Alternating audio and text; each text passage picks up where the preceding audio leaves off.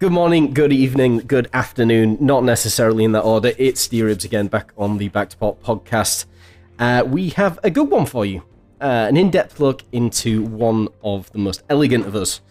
A feared big cat whose prey includes, but is not limited to, destroyers, cruisers, battleships, and CVs. 450,000 views on YouTube and counting. Actually, slightly more than that. Almost 1,800 subscribers as well, and a fitting photo of a snarling Jaguar on the account. It's, well, the Jaguar. Thanks for joining us today. Hey, thank you very much for having me. It is really a pleasure, and I'm actually really surprised that I'm even doing this because I've listened to your podcasts of the different community contributors and other high-profile players in the game since February of 2021, and I would have to say that few days after your first Spartan podcast interview is when I created my channel, for better or for worse. That's literally what happened. If you look at the date on my YouTube channel creation and look at the date of the first Spartan podcast, it was just a few days away. So I guess I can sort of blame him a little bit for this. he inspired me. Blame him or blame us. You know, it could be ourselves that, you know, encouraged you towards it, I'm sure. No, we are glad to have you here, to be honest. And, you know, we don't care who you are. We want to make sure that everyone gets a voice in this and, you know, showcases their abilities and their, you know, accounts, their content. Everything about them is why we're here to do what we do, to advise everyone out there that we enjoy your content, and I'm sure they will as well. So we'll have a look at that later, and you'll be able to plug your advertisement a bit later on. But yeah, so to be honest, I just need to know who you are. Where has the Jaguar come from? In your own words, what's the Jaguar? I'm just a normal guy who likes playing computer games. I have a background in IT. Back when I first started, it was with MS-DOS and very low-level PCs, and things just progressed from there. I moved over to consoles from PCs because I was burnt out on patching operating systems and getting the most of everything. So the console, in theory, should have all of those patches and everything ready to go, and today that's not quite the case. So but yeah, I'm just a normal guy that has liked playing computer games pretty much my entire life. So probably been doing playing computer games for probably over 35 years. Wow. Yeah, that is some career. Well, but you haven't streamed all of that, right? No, I it was the interest in computer games that allowed me to learn a lot about PCs and become the PC expert that I am today. And my background is actually desktop support, server support, and even computer security. So okay.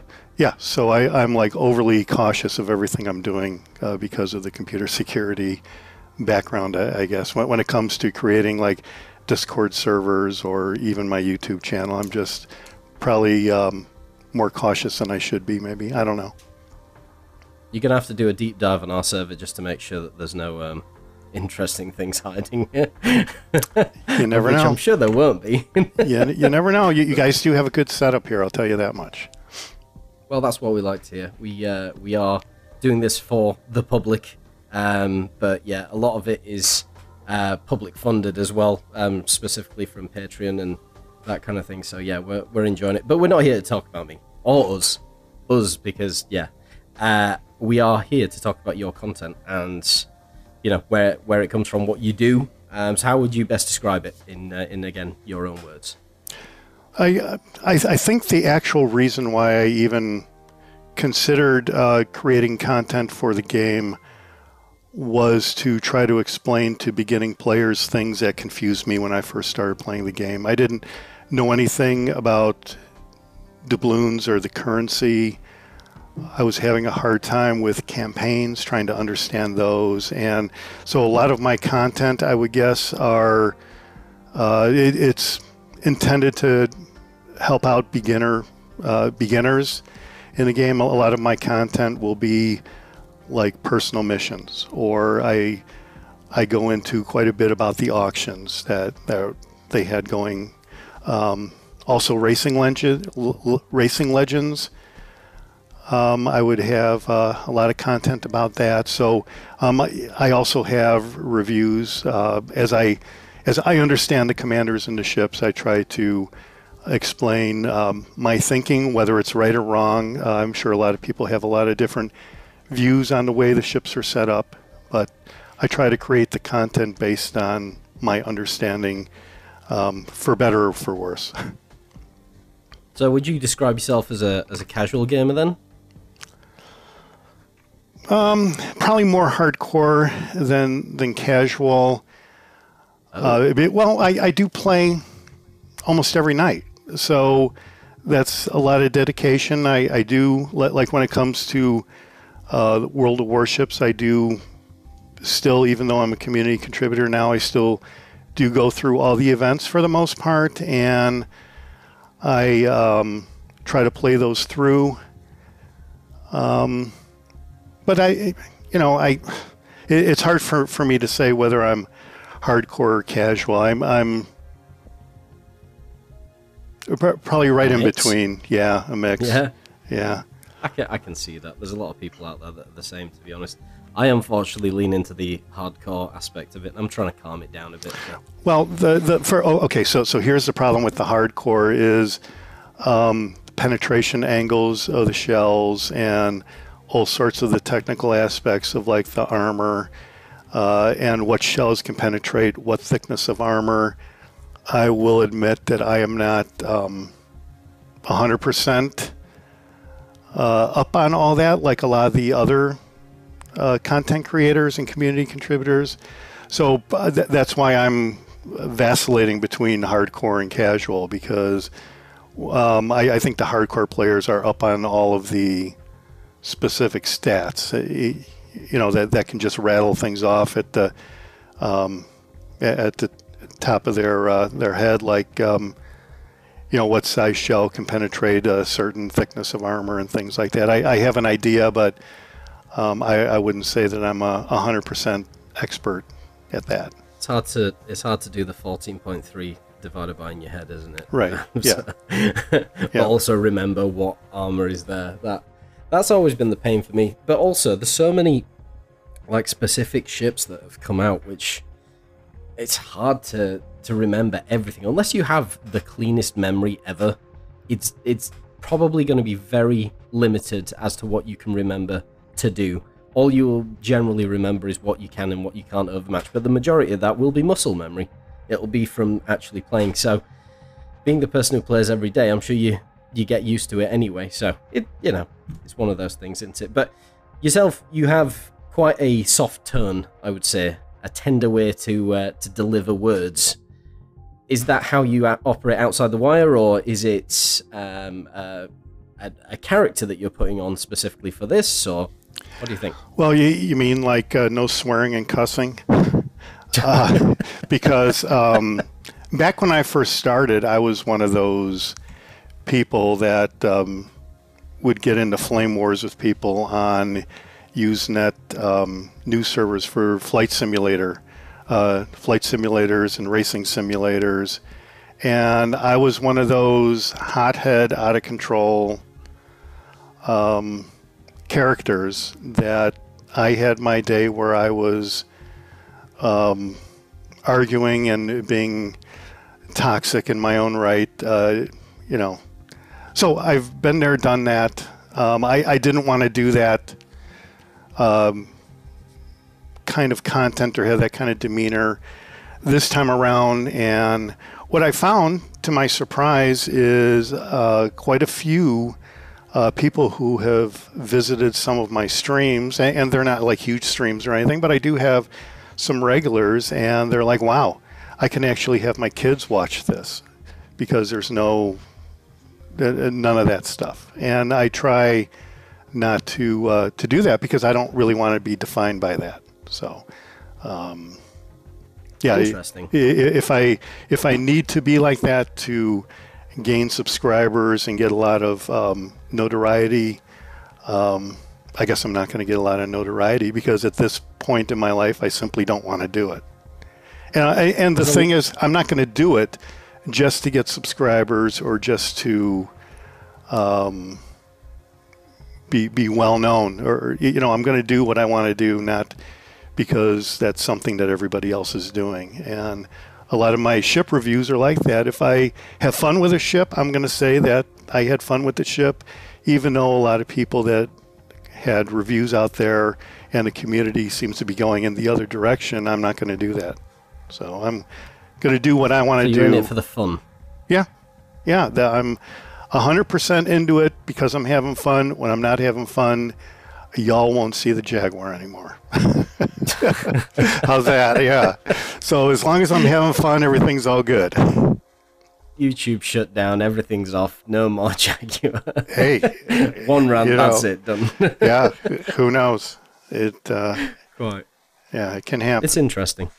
Well, with regards to gaming, obviously World of Warships is just part of it, but what have been your initial experiences? Like you said, you've done it for 35 years. You commented a bit on Flight Sim there. What have you done before? How did your sort of gaming interest or career start out? So the first flight simulator I played was F-19 Stealth Fighter from 1988. It was a DOS game. And it was really crude, almost like stick drawings is what the graphics were. I was going to say, is it 2D? It sounds like it's 2D. Yes. But it had like a representation of radars, and you could see like the other airplanes, and there was an indicator to show how well your stealth was operating. And it was the game that piqued my interest in flight simulators.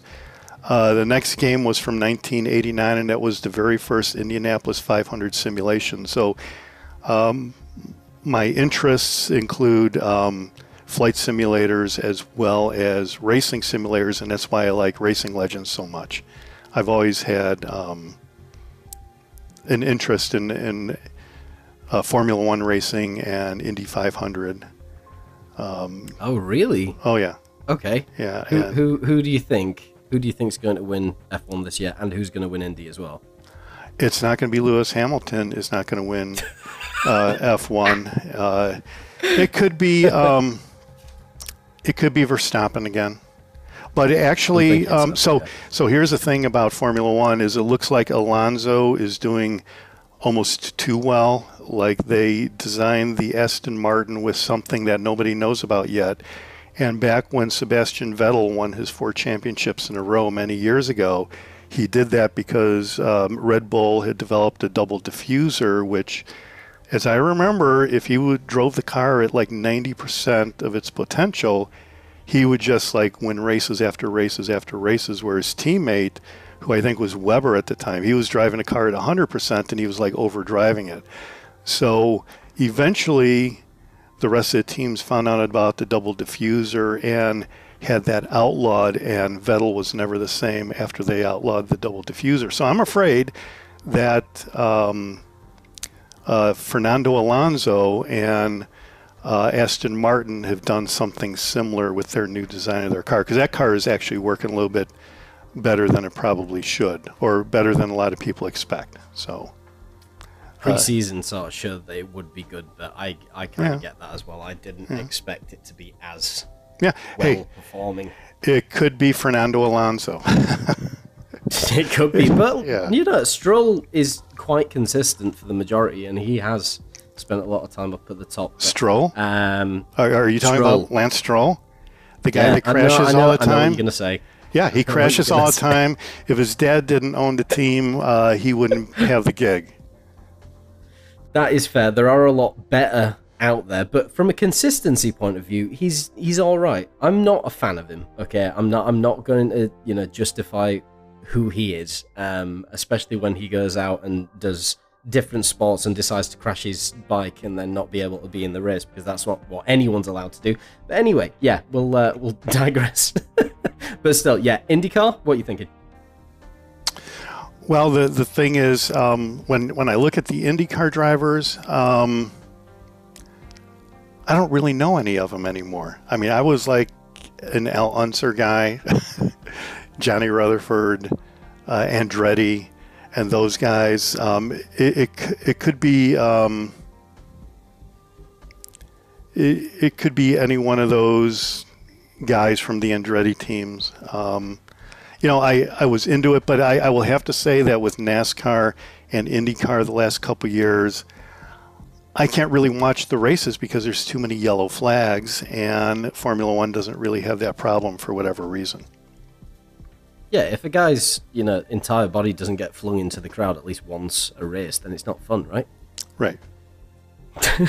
Yeah, I am like watching the IndyCars to look at Pato O'Ward and the McLaren team.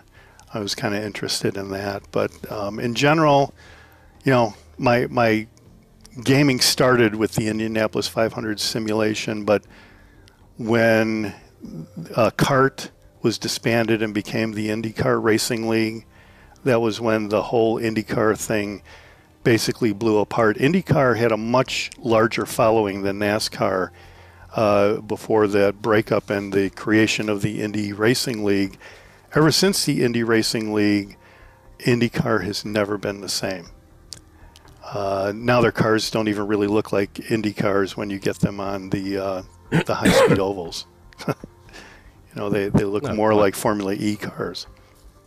Yeah, I don't like that. I don't like the shape of Formula E's, but yeah, I'm gonna leave you with that because that's a topic for another day. I think. Right. What we're here to talk about. Oh yeah, right. I forgot.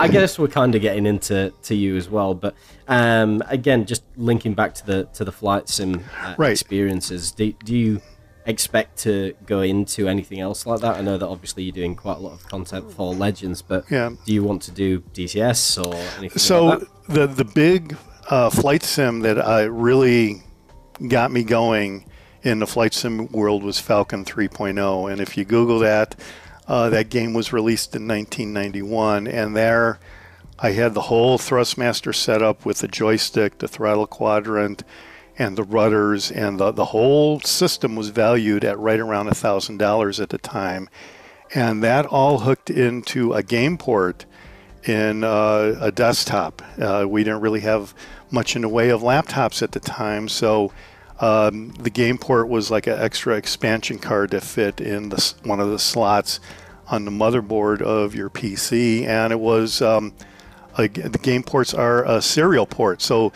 computers back then had a serial port, which was like a 9-pin connector, and parallel port, which was something that like a ribbon cable connected to, and the parallel port was for your printers back in the day, and the serial port was something that the joysticks used. And now all those joysticks that are being released today are USB, and that's Universal Serial Bus, and you know, the serial is the common thing with the game port, which was a serial port.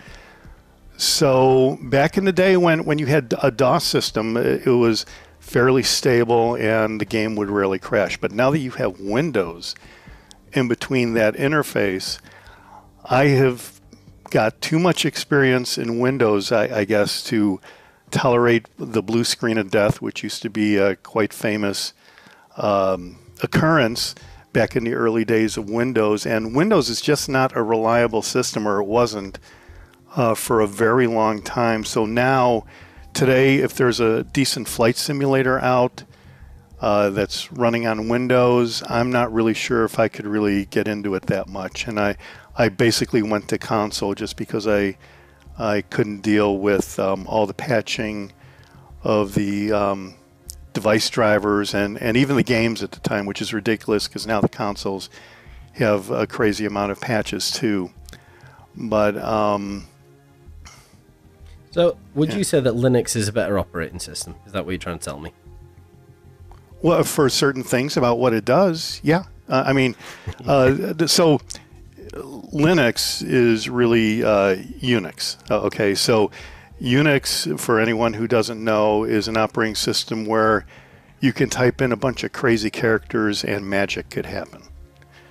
And it's almost like voodoo. It's like the characters you type in on a command line, and Unix is really mostly all command line. And all of the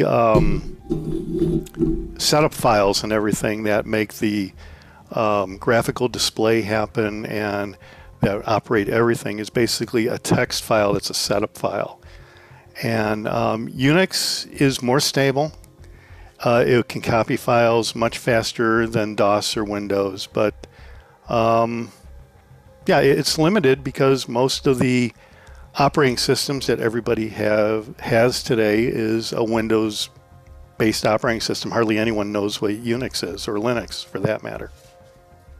So what we've established is you're definitely a computer guy, but how much do you know about consoles?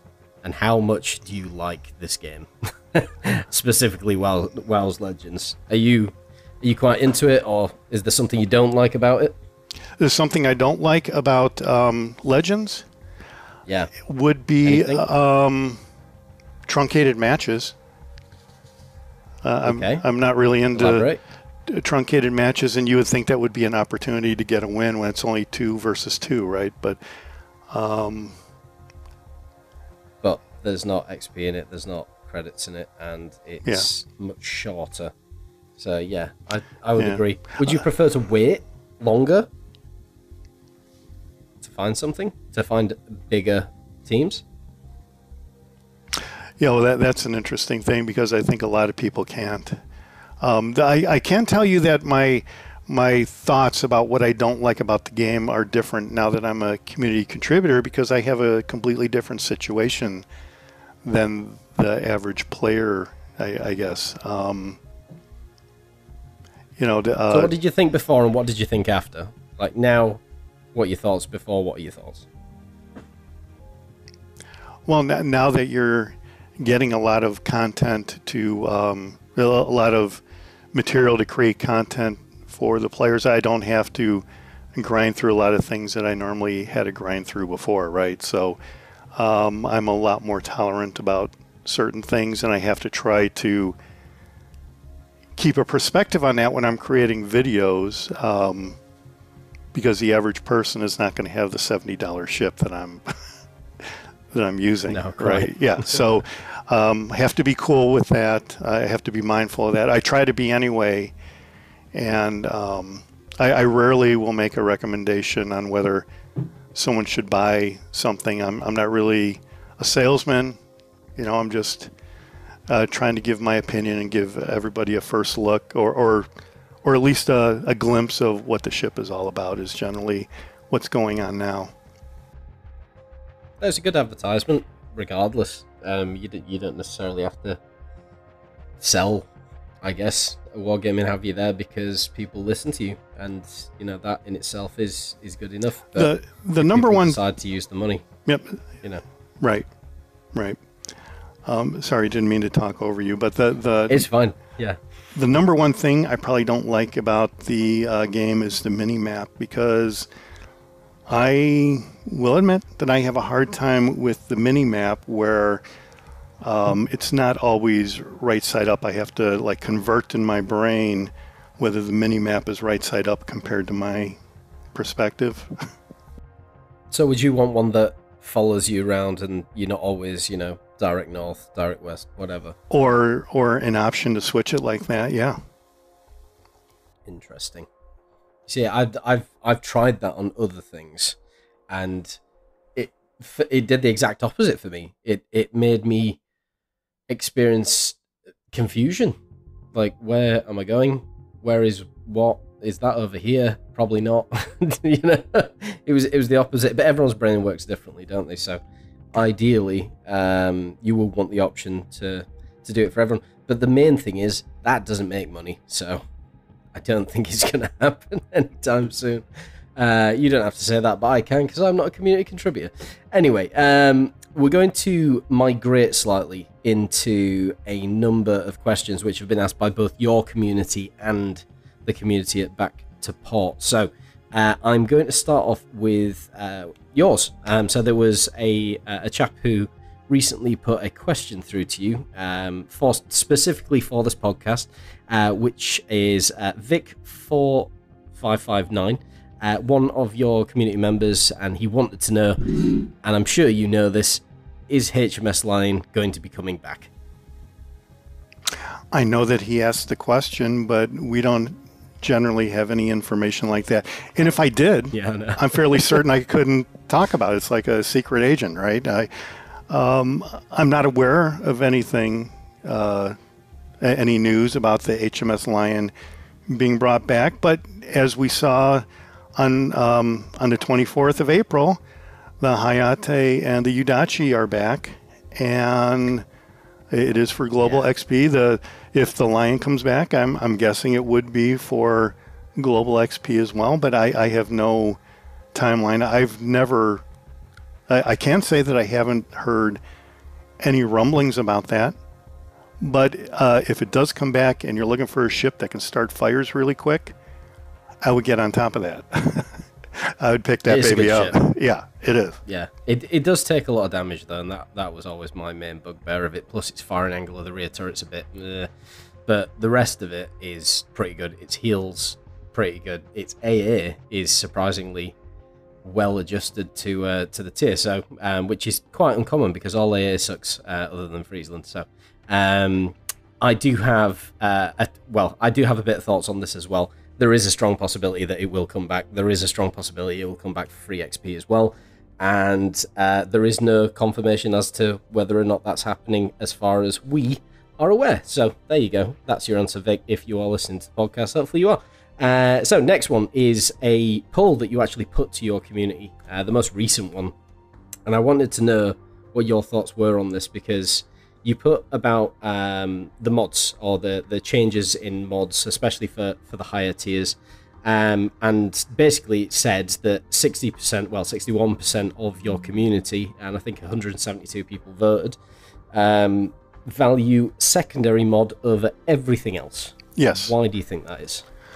Yeah, the epic mods were quite fun for me. I actually went through and ran all through and unlocked all the epic mods in a week and a half, and it took like 230 matches for me to do that. And so I actually took a log of all of my matches and how many matches each step took. And the secondary epic mod was by far the easiest to unlock. So I think a lot of people unlocked that one first because it was the easiest to unlock, and that's why most everybody probably has that epic mod. I'm not sure that many people have unlocked, or I'm not sure how many people would be a better way to put it, how many people have unlocked all the epic mods. So there you go. You know, I've unlocked all the epic mods, so I have to be kind of a serious player, right? I can't be that casual if I was hardcore enough to unlock all those epic mods. Yeah. So it did take a while, especially if you've done 230 battles for him. But well, I really struggled with the American stuff, the BB stuff specifically. A lot of people did, and it was a lot of people were having a problem with getting Citadel hits, and I used the main to get the Citadel hits probably in I don't know, half a dozen matches. I got the 10 Citadel hits. So yeah, so you did it. Yeah, and because of that, you know, that's why I think a lot of people really struggled to unlock all of them. They weren't going to go through it, and some people I know got burnt out and said that they quit playing the game for a while. Yeah. I've done that. Yeah. Yeah. It took I took 2 months out, and it was the worst 2 months that I decided to do it, because I didn't get the Summers and I didn't get the Brandenburg, but I was very close to not getting the Belfast 43 as well. Kind of glad that I have that now, but I really wanted the other two, so hopefully they come back for free XP. But the other side of this is secondaries are fun. That's a given. They can be fun. They can be fun, but they have a limited use in a standard matches. The other problem is if you're playing AI all the time, you can almost go into a match and not even fire your main guns and do pretty well. But in standard, you have to get within, 10 kilometers, and that can be kind of dicey sometimes. Yeah. And the ability to dev strike something with a Veneta within 7.9 it's just glorious. There's a Fletcher there. He's just like, oh, I'm just going to be here shooting this guy, and then bang, done. Can't live. That's what I like about secondaries. Because they do something that your main battery can't do, and that's constantly fire. So there you are. There you go. We will move on to the next questions, but the next questions are from our community and some of the moderators, and even the server host has asked, why an animal? Why the Jaguar? Why is that your pseudonym or persona? Well, back in the day, I had to come up with a call sign, and I had no idea what to pick. And I'm assuming Jaguar was somehow because of my love of race cars and the Jaguar race cars. I needed a call sign because I got involved in one of the very first online World War II fighter games that was a multiplayer game. It was called Warbirds, and it was a free beta for like 3 months, and then all of a sudden they started charging $20 or $30 a month or something like that, and a lot of people dropped off. But for a while, it was quite a lot of fun. But I needed a call sign, and we actually had a squadron, which is like the equivalent to clans that they're talking about now for World of Warships, or even like in Call of Duty, right? But I had to come up with something, and I wanted something that was kind of generic, that wouldn't really identify me with like my my heritage or anything like that. So that, you see, it does also link in with your personality of being calm right up until the point where you pounce on something. But that links in with what another person has said, Bohamud. I hope I pronounced that right. I probably got that wrong, but he wants to know how you stay so calm and relaxed throughout your streams, I'm assuming, because it can rile you, this game, sometimes. Oh, it can. And the problem is that if you like freak out and lose it, especially on a stream, there's a potential that's going to last forever unless you remove the stream after the fact. But yeah, I'm just probably overly cautious with how others perceive myself, and so I like I said earlier, I don't want to be that guy that's always like the hothead. But my streams do have, I put a disclaimer in there that there could be some strong language. I think I probably borrowed that from Spartan. This stream could have strong language, and that's like the ultimate form of flattery, right? So when you borrow something from somebody like that, but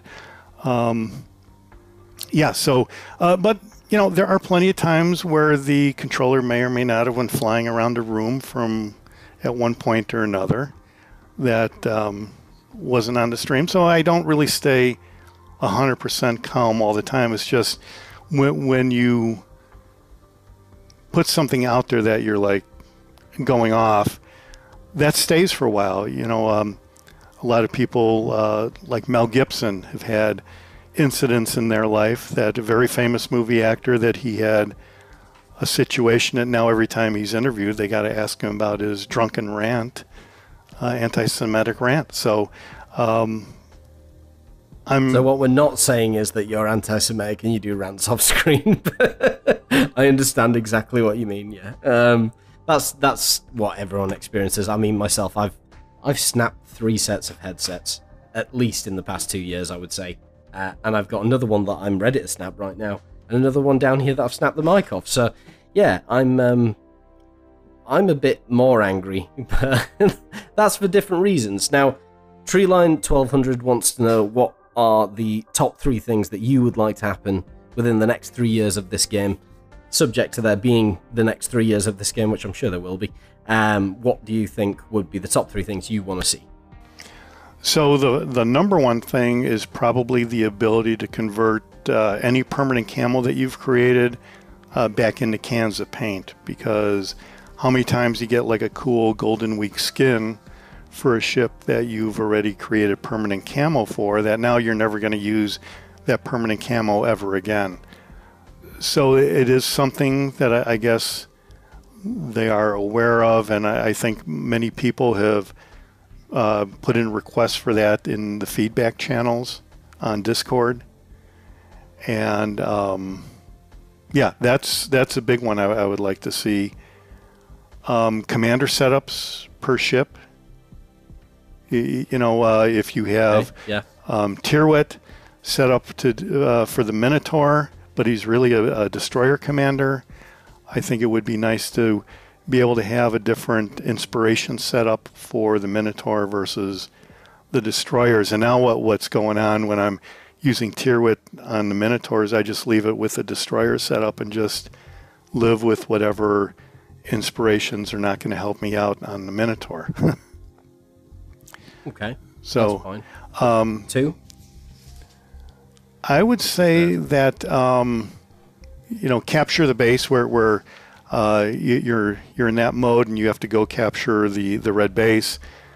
I think it would be kind of interesting to have games where the carrier, like have carrier games where the carrier is the base, because everybody hates carriers and they run away from carriers when matches start with carriers. I rarely have teammates protecting me when I'm in an aircraft carrier. They just run away. So if your aircraft carrier was the base, it seems to me that that might help your teammates protect you a little bit more. Because once the aircraft carrier is gone, the game is over with, because that's the base. Sort of like a protect the president scenario. Okay, yeah, sure. But with carriers. So it's kind of like protect the lowest of the low. Yeah, and then, you know, the base, being an aircraft carrier, has the ability to move around too. So you don't really know where the base is at any one point. So I think it could be interesting. How many people would play that, do you reckon? I think the number of people that would play that are the people that, well, you don't know what you're going to get. Well, no, you don't know what you're going to get when you're in the matchmaker, right? You could end up in one of those matches and you're trying to play a cruiser, but you end up, it just depends on what the matchmaker puts you in. People don't have a choice with the matchmaker. You just go into whatever you go into. I've got a great idea. Brawl with carriers only, up to 3, and then see what happens. You can only use planes, and A is disabled. Yeah, that would be great. There's a lot of things that they can make that could be great and or terrible for whomever is looking at it. Anyway, I digress. Next question is something that you have technically already answered. However, I haven't heard you answer it, so I'm going to ask it again. Sevenrottendays asked this question to every single person that he's ever met, and I don't know how to do it. So it's a type of sauce. It's a place in the UK and America. How do you pronounce Worcestershire? I can't even do it. Do you know? Well, yeah, he said it was Worcester. And Worcester. Yeah, but so I did not know that he asks everybody that. I thought he was being a troublemaker, because there is a lot of instances where I have a hard time pronouncing words in general from all these ships from all these different countries, and I could probably make a blooper video about that, the way that I pronounce some of these names. And Worcestershire. Yeah, he's not targeting you. Yeah, you got it almost. Worcestershire is the way that I'm going to pronounce it from now on, because if I know that it irritates people, that just makes it fun. Yeah, I mean, he loves it, to be honest. He wasn't trolling you specifically. He trolls the entire world. So yeah, I wouldn't worry about it too much. Unfortunately, I am very British, as you may have already worked out. I do know how to pronounce it correctly, and it isn't Worcester. That's, you know, we're not all from Boston. Okay? It is pronounced... Strike one. Worcestershire. There we go. Worcestershire, okay. Worcestershire, or Worcester. Well, it does sound the same now. God damn. Anyway, I will not leave any more time on that question because it's just making me sound like a fool, even though I might be or not. I don't know. You decide. Next is my question. Now, I ask this a lot, and I do like to know because I am also a hardcore gamer, specifically relating to this game. But do you have a favourite opponent, someone who you come into contact with regularly, or like to play, or find hard to beat? Is that what you would be interested in, or do you not see that? Do you just see it's people? I need to beat the people. That's generally what it is, but there are certain players that pop up from time to time. I do check the teams in every match to see whether there's anybody, quote unquote, anybody in there. And I've seen a guy named Major Precision quite often, and generally on the other team. It's not really a competition thing, but I do notice that name. Also, in early 2021, I was running across a guy that no matter what I did, I just couldn't get him. And guy's name was his name? Oh yeah, it was Let Him Peek. And don't tell him, don't let him know about this. But that guy wiped me out so many times that so I became aware of him before he made the run to become a community contributor. It was just probably a few months before he became a community contributor. But so now rarely in matches together, and when we are, and I know he's streaming, I do go to his stream to see if he's saying anything about me. I would just focus him. That's what I tend to do. Yeah, well, which he hates, of course. But yeah, you know, you go after the better people. I think that it is better to take a good player off the board, so there's less guns shooting at you, first of all. But also, it makes more sense to take a high-profile one out of it as well, because if others see that, you know, he's died already, then they're going to be a bit less happy about the whole, you know, kill the king or cut off the head of the snake, so to speak. You know, I don't know. I'm talking too much, but yeah, I kind of understand that. I've been up against Peak a few times in ranked specifically, and there are sections where I think, yeah, I could have done this differently. That could have beaten him, and you know, if he wasn't sat behind that island with the Dallas, etc. But you know, we all sitting behind an island. Who sits behind an island? That would never happen. No one does that. Yeah, come on. That's not part of the game. It's come not on, a mechanic, man. Right? Yeah, no one sits behind an island. That's a wives' tale. It is, yes. Anyway, this unfortunately brings us to the end of our episode, which is unfortunate because it's been quite good talking to you. But yeah, close of another episode. I do want to thank Jaguar for coming on and speaking with us. It has been quite entertaining. I hope it has been for you as well.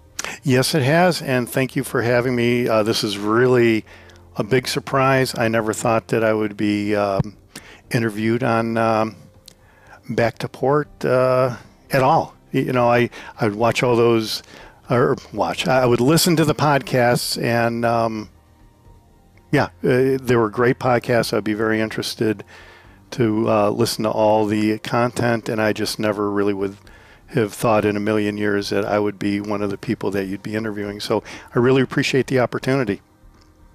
It's good to know. It's really good to have you here. You've been quite useful, and everything that you've said has just been quite genuine, which you like to see. Now, I do want to thank a couple of people who do help us make content like this and help us continue what we're doing, which is Sevenrottendays, Yokosuka, Marine High School Fleet, which is also Poi, and I'm going to keep calling him Poi, I don't care, and also MyschicK, who have continued Patreon support with us.